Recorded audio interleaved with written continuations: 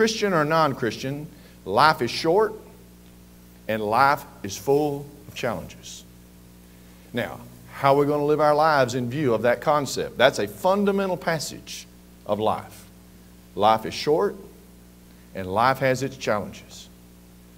Now, in your knowledge, just general knowledge of the book of Job and the study of this man and the circumstances that he faced, let me suggest to you this morning by way of introduction again, this man was not a bad man. As a matter of fact, he in his day was probably one of the most spiritually minded and righteous walking people on the planet in his day.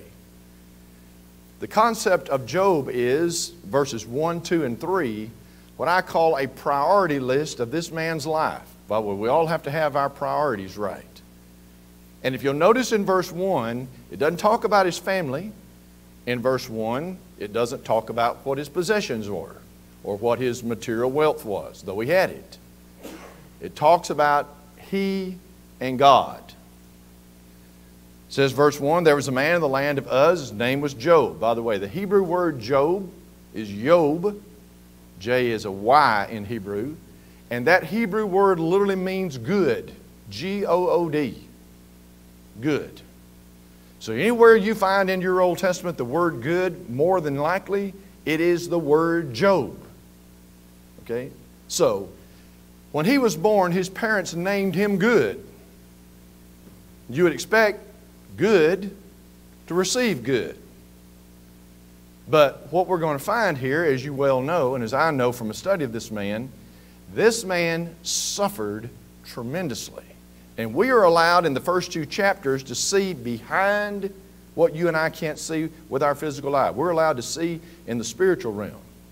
Because all of what happened to Job is literally explained in the first 2 chapters. Now, when you get to chapters 3, etc., all the way down until God speaks to Job in chapters 38 to 42, Job is going to ask the why questions. A lot of them. Chapter 3, wherefore? Okay? And there's nothing wrong with asking the why questions when you don't have an answer. As a matter of fact, how many of you have ever heard, well, I'm going to ask you a stupid question? Listen, there's no stupid questions when it comes to Bible questions. Though we were all ignorant at one time in our knowledge of the Bible all the way through time. Maybe we know more now. Hopefully we'll know more as time goes on. But righteous people ask why questions. I've done all kinds of funerals in my lifetime as a preacher.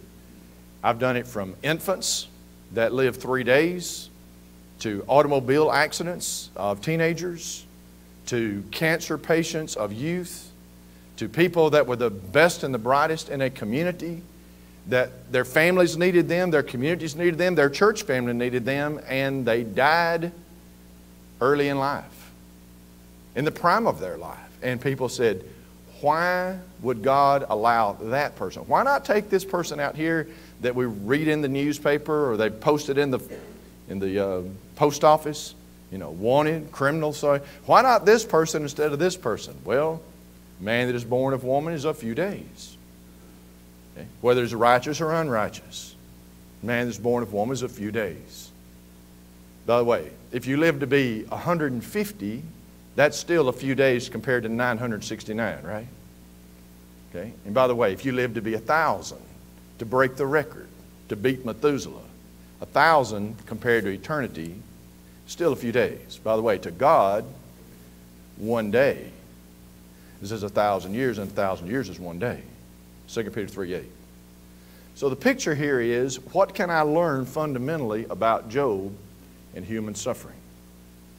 First of all, let's get our priorities right. Before Job ever suffered, here's what it says. Not just that his name was Job, he was a perfect and an upright man, one that feared God. And King James says, and eschewed or shunned evil, other translations. The idea is, he was a man that always wanted to do the right thing, and he always tried not to do the wrong thing. That doesn't mean he's sinless. You read the book of Job and find that. He's going to repent at the end of the book. But the point is, he feared God. Let me ask you a question. Do you think this country of ours needs a big dose of fearing God? Being God-fearing people.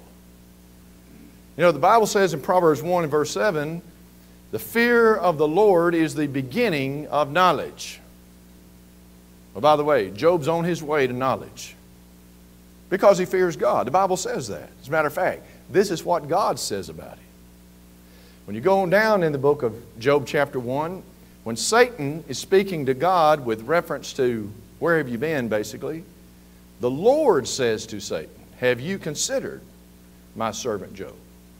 There's none like him in the earth, a perfect and an upright man, one that fears God and shuns evil. If God calls you His servant, are you His servant? You ever had anybody call you a name? Or call you something you're not? By the way, it doesn't make it so, does it? But if God calls you a servant, are you a servant? Okay. So we have two references in the first chapter. In the first chapter of Job. We have basically the biographical information at the beginning, and we have God's own statement to Satan. Here is an example of a servant of mine down here. Okay?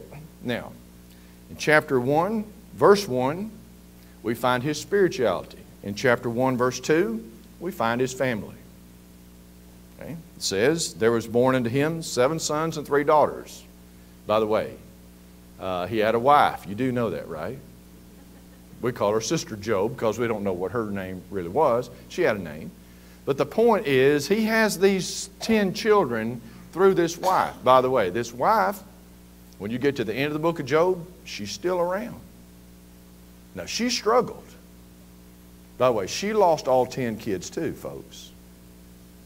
She lost her husband who thought he was terminal with what he had. Matter of fact, she basically tells him, as far as success is concerned, just curse God and die. And Job turns on his wife and says, you speak like the foolish women speak. In other words, that's the way the women of the world out here speak. We don't go down that road regardless of how much we're going to have to suffer. We don't know why, but we're not going to go there. Why? Because he fears God and shuns evil. Okay? Now, verse 3 tells us what financially he's worth. Okay? Now, I don't know out here in West Oklahoma, cattle, camels, she-asses, sheep, whatever the case might be. I would imagine cattle probably has some value out here. I think in Texas and this part of the country, matter of fact, it does in Alabama. But the concept is, what is this man literally worth? Notice, his substance, we would say his wealth, 7,000 sheep. Okay, now look at a hillside out here in western Oklahoma and picture 7,000 sheep on that hillside.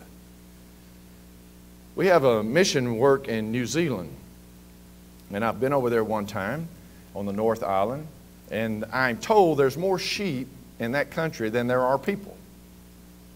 And we were driving from city to city in the rural section of that country, and I looked up on a hillside, and it just looked like this was just white, like cotton. And that's just sheep on this green hillside as far as you could see. And I thought, well, I don't know how many that is, but that's a lot of sheep on the hill. I want you to think 7,000. It's 7,000 sheep. That's not all he's got. The rest of this verse says, and 3,000 camels. Listen, this isn't 300, folks. This is in the thousands he's talking about. Then he's got 500 yoke of oxen. By the way, that makes 1,000, right? Because 500 yoke is pairs. That's 1,000. So we're still in the thousands here. Okay? 7,000 sheep, 3,000 camels, 500 yoke of oxen, 500 she-asses, and this is and a very great household. Household carried with the idea of servants. By the way, if you got all of that to tend to, are you going to need help? Though I don't care if you got a wife and 10 kids, look at what a wife and 10 kids and a husband got to deal with if he doesn't have help. By the way, would you call this a big rancher out here in western Oklahoma? Okay? Would he be well known in western Oklahoma with this kind of figures? Would everybody know who he is? By the way, they all knew who he was. As a matter of fact, he sat in the gate of the city of Uz. So this man is very important. When you go to chapter 29, and I'm not going to go to chapter 29 in this class for lack of time, but this is the man that people came for advice. Okay? Now, let's go back to verses 1, 2, and 3. Verse 1 is Job and God. Verse 2 is Job and his family. Verse 3 is Job and his possessions. Now listen very carefully. Those verses are not put in the Bible by accident, not in that arrangement. You know, if anybody walks up to me and have never met me, most of you have never met me till right now, till today. Literally, you know very little about me. And for that, to be honest with you, very little do I know about you. Okay? There's all kinds of pieces of information we could share with one another, and we might not put it in a priority list. But this is in a priority list. Listen, you take away Job's possessions, he's still got his family, and he's still got God. You take away his family, and he's still got God. Now, you take away his God, and now you got Job. But here's the one thing you'll learn about Job, and this is a fundamental about your life and my life. Take away everything I've got in this world and in this life. You can't take my God away from me. You know why? I will not let you. See? I'm not converted to you. I'm converted to God. And that is the fundamental point of the first chapter of Job. The reason he didn't crack, the reason he didn't crumble when it looked like his whole world is coming down, he still had God. And that's all that mattered. Come on, shake or nod. You're probably going to hear me say that 1,000 times this week. Is that not fundamentally true of the Christian life? So number one, he fears God and he shuns evil. Number two, his family is important. By the way, your family is important to you. And number three, your possessions are important to you because it has to do with your livelihood and basically the ability to continue financially, socially, etc., to function as you do. But take away my possessions, even take away my heritage, my children, I'll still live for God. How many of you have ever lost a child to death in this room? Raise your hand. God bless you. I've never lost a child to death. I've lost parents, in-laws, aunts, uncles, cousins, etc., like a lot of folks in this life.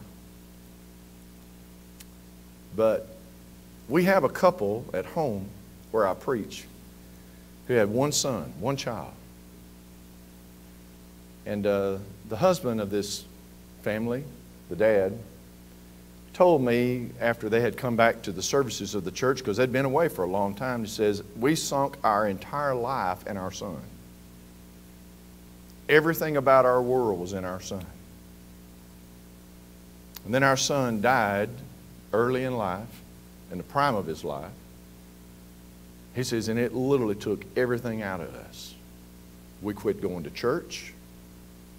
We quit socializing, so to speak. Basically, we just stayed at home and sort of caved in. He says, in some senses, we blame God for that. Look, what were we doing wrong that he would die? Our whole life is in this boy. And he told me after living basically that kind of life, having lost that only child, that one day they sort of sat around and they looked, and it's Sunday. You know, what do you do on Sunday? What did they used to do on Sunday when their son was alive? Well, they went to services, went with their son. But it's painful. And sitting there week after week after week after week, and Sunday after Sunday after Sunday, he said, you know, we're not helping ourselves by doing this. And by the way, God's still God, whether we go to church or don't go to church. So finally, they made that tough decision to get up that Sunday and to go to services, and as we say, get through it, right? Get through the service. And they went back the next week, and it got easier as time went on. But this gentleman basically told me, we literally, when we lost our son to death, gave up on life. Oh, we're physically alive, but we were just existing. You think the book of Job could say anything to this couple? As a matter of fact, now they would say, we were making the biggest mistake of our life by quitting God. As a matter of fact, our strength was in God. And we didn't use that. We didn't turn to that. You know, Nehemiah 8 and 10 says, the joy of the Lord is your strength. The joy of the Lord is your strength. Memorize that, Nehemiah 8:10. So the concept is that Job's strength? The joy of the Lord? All right, so let's move a little further. We're not going to get through, obviously. In chapter 1, the scene shifts from earth to heaven. By the way, every time one of Job's 10 children has a birthday, they have a party. And as soon as the party is over, Job goes and offers sacrifices should they have offended God with their lips. So as the patriarch of his family, under patriarchal law, he's offering blood sacrifices for the sins of his children so that they'll be right with God. Okay? Scene shifts in heaven. Have you considered my servant Job? Satan says in chapter 1, verse 9, does Job fear God for nothing? Does Job fear God for nothing? Satan knows one particular thing about humanity in general, but he makes a logical fallacy here. What he thinks is true of all of humanity, he thinks is also true of Job. That's not true of Job, and God knew that. But it is true, as a general term, that there are people who will serve God only for what God gives them. You keep giving me, I'll keep serving. You take it from me, I'll cut you off. Satan knows humanity operates that way. In the earthly ministry of Jesus, when Jesus was feeding the bellies of these people with the loaves and the fish, did they follow him everywhere? And when he didn't feed them with the loaves and the fish, but fed their soul with the bread of heaven, did they cut him off in a heartbeat? Does this congregation have anybody passing through that wants the church to help them in a benevolent way? By the way, you see idiot right here on my forehead? Okay? Person comes through. I had an individual one time leaving Florida headed to Texas by way of North Alabama. North Alabama, by the way, not just Alabama. And I said, you know, I-10 from Florida can get you to Texas a lot quicker than coming all the way up here, almost to the Tennessee state line. How in the world are you going to Texas from Florida coming by up here? Well, I'm just up this way. I've got to have help this way. Okay? We have helped people that probably did not deserve it. As a matter of fact, they were just big cons. By the way, if you pull a station wagon full of a bunch of kids in there that are half clothed and starving to death, I'll fill the pantry. I'll take the pantry of the church and fill that car up. I'm a sucker for kids. Okay? But I've seen people with rings on their fingers. They could go to a pawn shop and hawk one of them and provide anything they needed for a trip to go anywhere in this country. But no, we're going to stop here at this church building and we're going to beg for what we need. We're going to buy what we want. We're going to beg for what we need. Okay? Well, we're having services here on Wednesday night. If you'll stay for services, after services, the deacon in charge of benevolence will basically look at your case and we will probably help you if you'll stay. Gone. Out of here. I only wanted what came out of your pantry or fill my gas can or find me a place to stay for the night. I have no intention of staying for your Bible class. Is that the world in western Oklahoma just like it is in northern Alabama? So where's the priority list here? What do we know of humanity as a whole when it comes to spiritual things? If you will provide me food, clothing, shelter, etc., I'm all about your people. But if you're trying to deal specifically with my soul and not provide for me anything physically, I'm out of here. And Satan knows that. There are people on this planet who will serve and at least seemingly serve God simply for what God gives them. You take it away, He'll curse you to your face. That is the argument of Job chapter 1 that Satan made about humanity as a whole. Now I ask you the question. Go look at yourself in the mirror and ask that person in the mirror. Just you in the mirror now. You and your reflection. Do I serve God in this church or wherever you attend? Do I serve God because of what God gives me? If God took away everything I physically have, would I still come to church? Would I still be a faithful, strong member of this congregation? Come on, shake or nod. Would you do that? And I know you don't have that taken away from you. I don't. But the question is, Satan probably has asked God for us. You do know Satan asked the Lord in heaven for Peter. He asked for Job. He asked for Peter. I don't have any doubt He's asked for me. Look, Satan's already got the world. You know who Satan wants?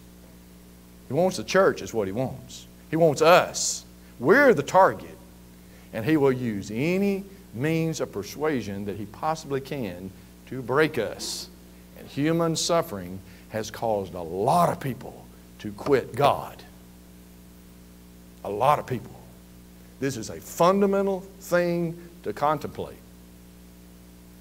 Listen, you may have got up with arthritis. Y'all know who Arthur is? I get up with Arthur every day. There is not a day in my life I'm not in pain.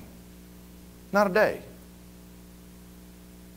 But I have learned to get used to it. It's the new normal. How many of y'all know what the new normal means? Okay? But the bottom line is, you can wallow in self-pity, okay, and throw a pity party so that everybody will pity you, and make the world miserable, and make yourself miserable in the same process. Job's not that way. Okay? God basically says in chapter 1, you can take what he has, but you can't touch Job. You can't touch Job. By the way, that shows that the wild bulldog is still on the leash. He is not in absolute control of this planet. God is. And God only lets him do what he lets him do. Remember that. That's fundamental. So now we come to chapter 2. Job does not sin with his lips. Satan, again, as it were, is before the throne of God. And the question is, have you considered my servant Job, none like him on the earth, a perfect and upright man, one that fears God and shuns evil, and still he does retain his integrity, though thou hast moved me against him. And Satan says, skin for skin, all will a man give for his life. So you didn't let me touch him.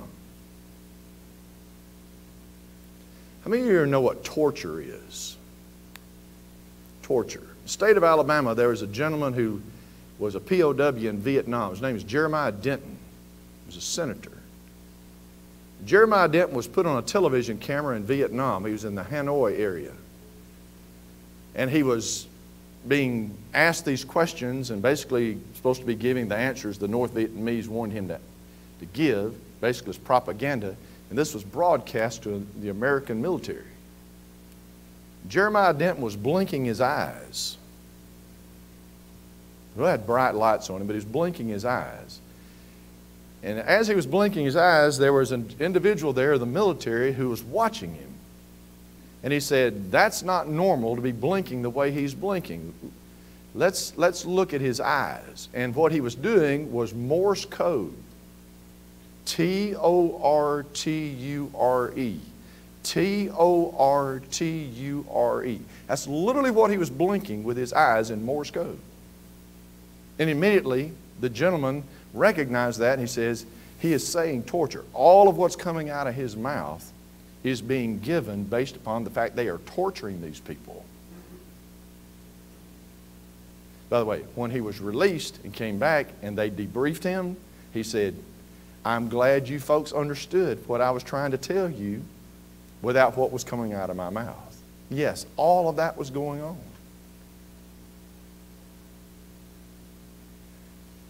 God says, I know enough about this man to know. All right, you can touch his life, but you cannot take his life. By the way, is that torture? I have been to hospital intensive care units of people who the doctors have told the family we've done all we can do. I heard a doctor tell me that about my own dad. We've done all we can do. It's just a matter of time. We'll try to keep him comfortable. I heard hospice tell that to me with reference to my mother when she's dying at home. Look, it's not pleasant to watch someone die. Job thinks he's going to die. Job says in Job 14, though he slay me, yet will I trust in him. I'm still not going to curse God, though it looks like he's going to let me die. Matter of fact, Job asked God to take his hand away from him so he will die. But he wants to know why before he dies. That's the bulk of these questions through here. All right? Take your health from you. How many of you are familiar with a man by the name of Don Blackwell? Don Blackwell is the director of GBN out of Memphis. Brother Don Blackwell was holding a gospel meeting in Virginia of a good friend of mine, the Gibbs, and he was on a four-wheeler accident, he and his wife, and literally he's paralyzed. And he's in a specialized wheelchair right now. He's still doing work, by the way, but he made the comment after that severe accident. Matter of fact, they thought he was going to die in hospital in Virginia. Didn't know what was going to happen as far as his life was concerned. But I heard him speak after the accident one time in North Alabama, and he was talking about how that he continually asked God, what am I going to do? What do you mean by all this? And one particular lesson he gave, he talked about how that it was, get this, a blessing that he received in life through this accident. He said, at first, I was reading all the websites on paraplegics and quadriplegics and all of their comments in those threads, and all these people are wanting to die. They're studying ways to commit suicide. They're studying ways to help doctors and family members help them to die. They don't want to live the rest of their lives in that state. He said, I was reading all that. He said, I'm going to tell you, as a preacher, some of that made sense, even though I'm a preacher and know that this life is temporary and eternity is what you live for. He said, but when you are literally in that situation, you ask the why questions. If you ever hear Brother Don Blackwell preach now, he's a better preacher now than he was before the accident. You know why? Because he was made of the right stuff. And he made up his mind, when life gives you lemons, what do you do with it? You make lemonade out of it. You make the best that you possibly can out of it. If you're laying horizontal in a nursing home, bloom where you're planted. You hear me? Because there's probably someone in another room probably worse than you are. Look, go to an NICU, neurological intensive care unit, and you think you've got arthritis from neck bone to tailbone, you'll be thankful you're walking out of that hospital after you visited that person in that unit. I don't feel so bad now. You know, life has its way of creating perspectives, right? If you let it. If you let it. And here's Job at the ash heap, scraping himself. He talks about when it's night, he prays for the dawn. And when the dawn comes, he prays for it to come night. In other words, there is no relief 24 hours in pain. And he has three friends to show up. So now let's talk about these gentlemen. Eliphaz, Bildad, and Zophar. How many of y'all got any one of these three friends as your friend circle? If you do, bless your heart, as we say in the South. Because with friends like this, you don't need enemies. How many of you have ever had anybody ask you, what's going on with you? Why are you sick? And then you tell them, and I said, I had an aunt that had that. She didn't live 2 weeks. That's a friend you need, right? Eliphaz, Bildad, and Zophar show up. By the way, Eliphaz is a Temanite. Temanite. Teman is a descendant of Esau.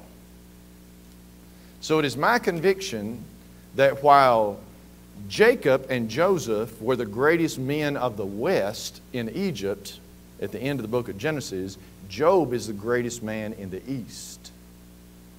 So Job, in my chronological estimation, fits toward the end of the book of Genesis. Genesis is a book about the family of Abraham as they ultimately migrate to the west, end up in Egypt, and ultimately Exodus brings them out and comes back to what we again call the Middle East. Job is from the east. He is the greatest man of the east, while Jacob and Joseph are the greatest men of the west. Okay? Because they're all living under patriarchal age, all of them. Okay? But the point is, here are three gentlemen who come, they hear of Job's plight, and they come to Job, and they all have three different arguments. Okay? How many of you have ever tried to help somebody in a funeral home visitation? When my dad died, and we had a long line, like 3-hour visitation line with people coming through to say, I heard all kinds of advice. Y'all even know what I'm talking about.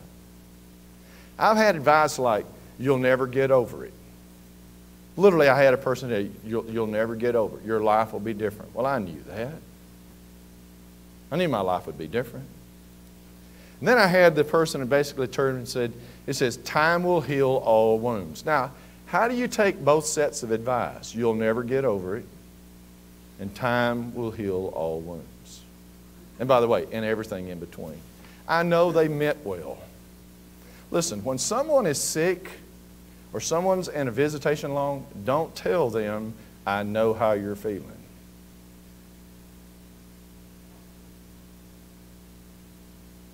My wife's here. If I were to walk up to a gentleman who just lost his wife and I said, I know what you're going through, that is not true. Because personally, I don't know what he's going through. Now, if it's a parent, I understand what you're feeling. I've been there. I've been in your shoes. By the way, that's called sympathy in Scripture. Sympathy. Eliphaz's argument, very quickly, since I heard the bell, or buzzer, whatever that sound is. Turn to Job 4 and verse 8. Here's Eliphaz's statement to Job when he asked all these why questions in chapter 3. Here's his basic argument. Even as I have seen, they that plow iniquity and sow wickedness reap the same. Underline, if you do in your Bible, even as I have seen, because that's Eliphaz's basic argument all the way through the book of Job. How many of you have ever made an argument based on your own personal experiences? Now, my experience has been that if you eat that, you're going to get sick. My experience has been if you go there, you're not going to enjoy that place. My experience. By the way, sometimes people will eat what you don't like and they'll enjoy it, because their personal experience is totally different from yours. But Eliphaz's argument is, as I've seen, my personal experience has been, Job, no one has ever suffered the way you're suffering without being wicked. No one. By the way, he's never met Jesus Christ either, right? And that man's sinless, hanging on that cross dying. Eliphaz would say, as I have seen, no one's ever hung on a cross and wasn't up there for a good reason. Well, you need to back up on that statement. Because personal experience is good just to a point, but it don't teach everything. It don't teach everything. By the way, personal experiences are good educators, but they're not infallible educators. That's why you have the Bible. This is infallible. Go to the next guy, Bildad, chapter 8, verse 8. Here's Bildad's argument. For inquire, I pray thee, of the former age, and prepare thyself to the search of their fathers. Now, Bildad's argument is past history. Past history. By the way, past history or history is a good educator. Okay, but again, it's not a perfect educator because past history, by the way, who writes the history books? The losers? The winners write the history books. And by the way, can they be biased in their view of history as they write it? Okay? Now, history or past history is the personal experiences of past that's put down in print. And so Bildad says, well, I'm not just talking about my personal history. I'm talking about we've studied the past. We've gone as far back in the past as we possibly can go. Look, having this book right here from Genesis to Revelation, how much past history do we have that Bildad didn't have? Bildad's living under the patriarchal age. He's not living under the Mosaical age or the Christian dispensation. We have more history now than Bildad ever dreamed of having. Of course, we put Jesus Christ in here and say, well, let's talk about past history. Here is a sinless man who died on a cross. There's human suffering on a large scale. And what's your view on him? Has he done something wrong that he's suffering like that? No, he didn't do anything wrong. Okay? Turn to chapter 20 of Job and verse 1. Here's Zophar's argument. 20 verse 1. Then answered Zophar the Naamathite and said, verse 2, therefore do my thoughts cause me to answer, for this I will make haste. Okay, so what we have here is his private opinion. Private opinion. So here's the three arguments of these three gentlemen. Personal experiences, past history, and private opinion. By the way, how many of you folks in here have an opinion about any subject that I could bring up?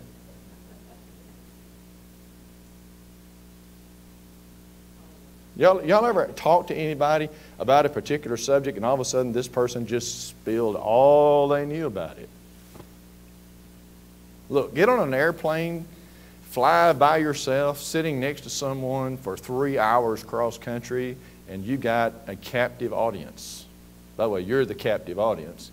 Because as soon as they say something about something, and then you comment about it, and then they expound for about 2.5 hours, and you want to go anywhere to get off that plane.